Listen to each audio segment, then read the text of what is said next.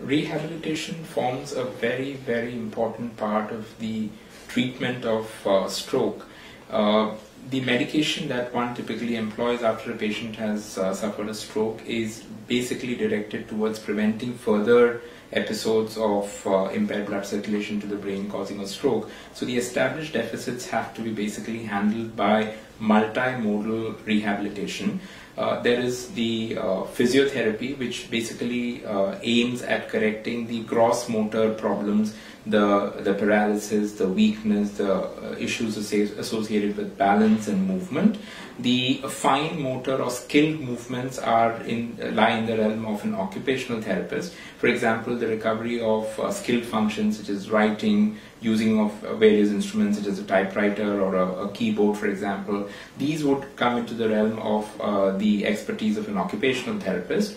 And one of the very important areas of disability in patients who are recovering from a stroke is around speech and swallowing, and that comes into the domain of a speech therapist. Speech problems in stroke are again also of two types. One, we call them language deficits and language problems, which is basically a problem of comprehension of the intellectual content of speech, which we call language.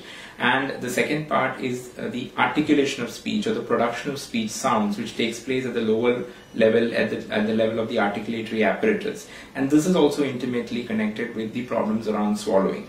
The issues with speech and swallowing form a significant component of the disability and the impairment of quality of life that follows stroke and needs energetic rehabilitation.